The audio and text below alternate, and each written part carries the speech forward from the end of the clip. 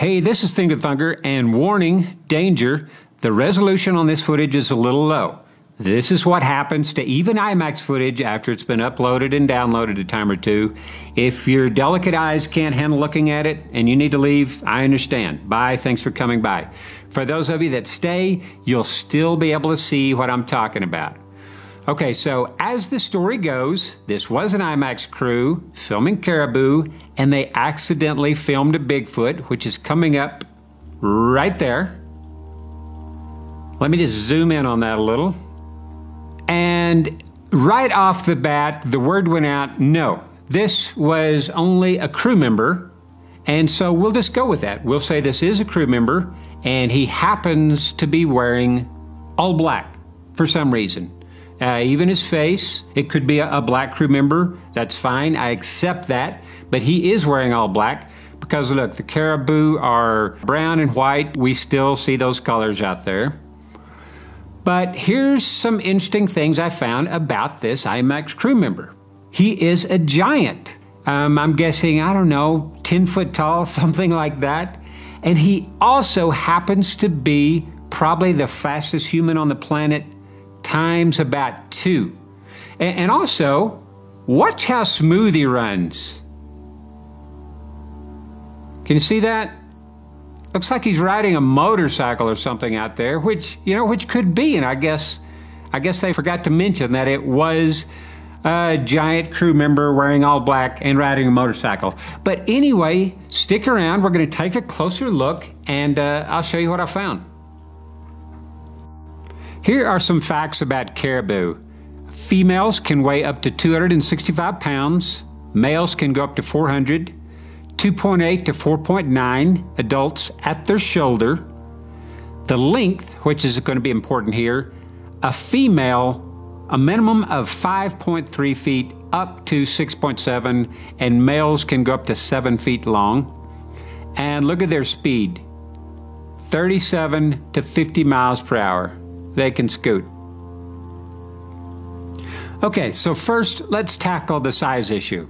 So I'm looking out here at the herd for a shot like this one. This caribou's running up the side of this embankment. I think it gives us a pretty good feel for its overall length. But then, how about this guy up here? It appears a little longer, so we'll just go with this one. And we'll say that it's a female. Now females get up to 6'7" in length.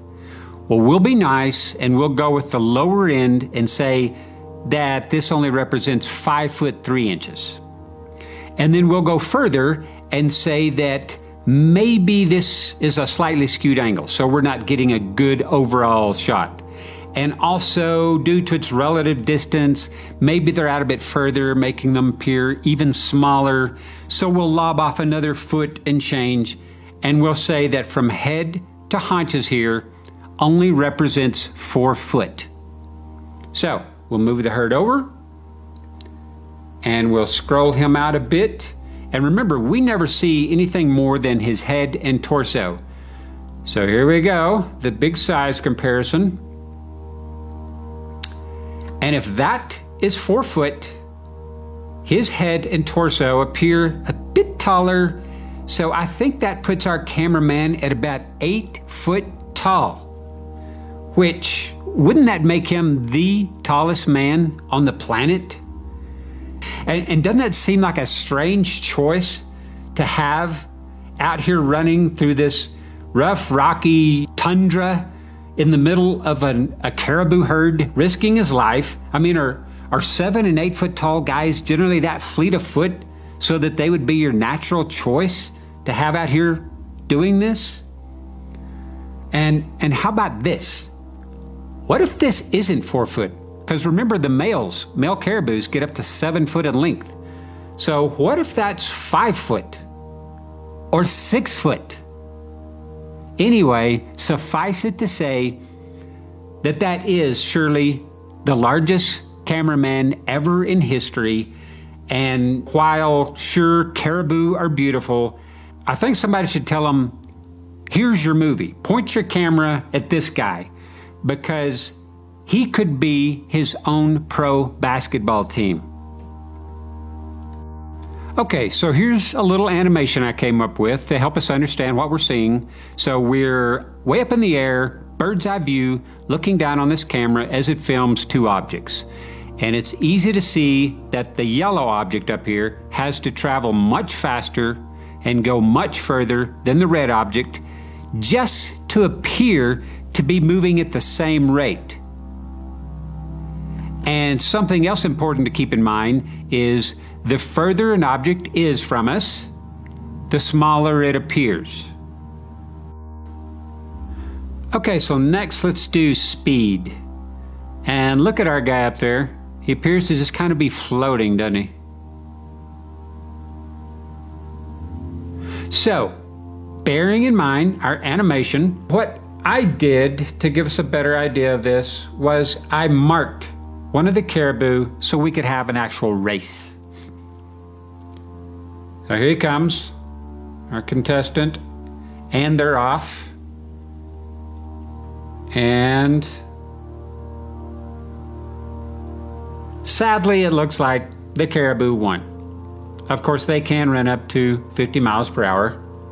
And also, in their favor, this is a flat patch of earth they're running on here before they go back into the drink over here. And you know, who knows what rough rocky terrain he's running on. You have to admit, for a 7-8 foot or taller guy, he's incredibly fast and fluid. But he appears at this point to either change direction or his speed falls off.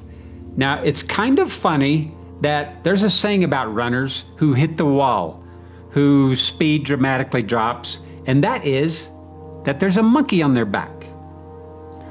Well, guess what? There's a monkey on his back. Look, nothing, nothing, and something. Nothing, something, and it remains.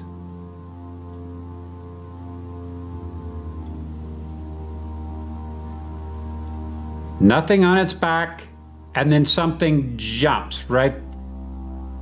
1, 2, and it's up there. Oh, also look at that brow ridge right there. And it appears little tufts up here. Very odd. Anyway, back to the monkey on the back.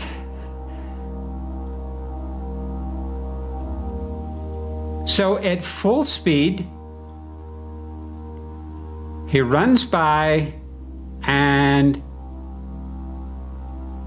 I'm sorry, but what appears to be a little one jumps on its back and off they go. So you might be a little slower too if something jumped on their back. And you know, after I saw this, it reminded me of something where I saw where that monkey on your back saying came from. Go find some footage. There is a group of natives in, say, Africa or someplace, and they use baboons to hunt wild boars, and they'll literally throw the baboons, and the baboons will run up and jump on the boar's backs and slow them down, and then the natives are able to kill them. So, and these baboon are able to jump on the back of boars running at full speed, which might be 30, 35 miles per hour.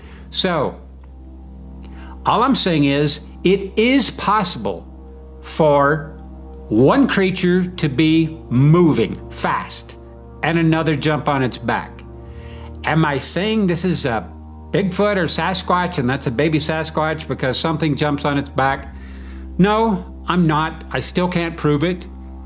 But I have read, I don't know how many posts from experts saying, oh yes, when I saw this, it was clearly a cameraman and it clearly had a backpack on its back. Well, what kind of backpack? Is it a magnetic backpack where, you know, where all you have to do is run past and it snaps to your back? Because I would like to see that.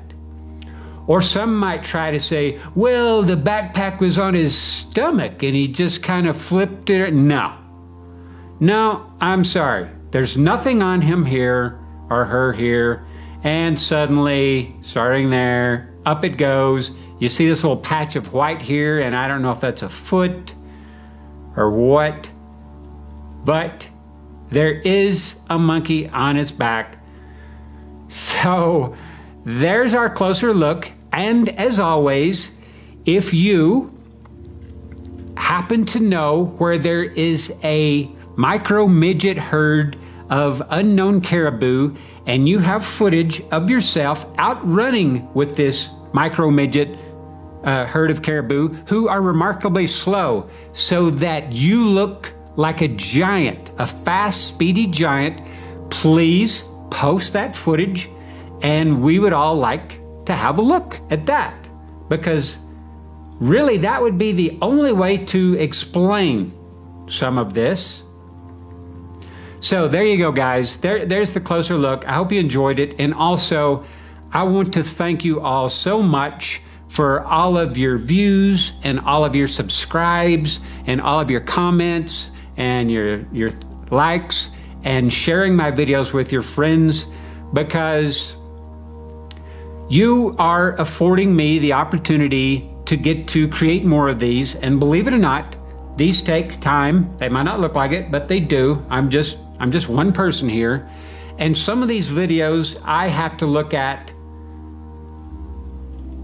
years, before something finally dawns on me. Something, that's never really been discussed before. So again, thank you. And that's all I've got.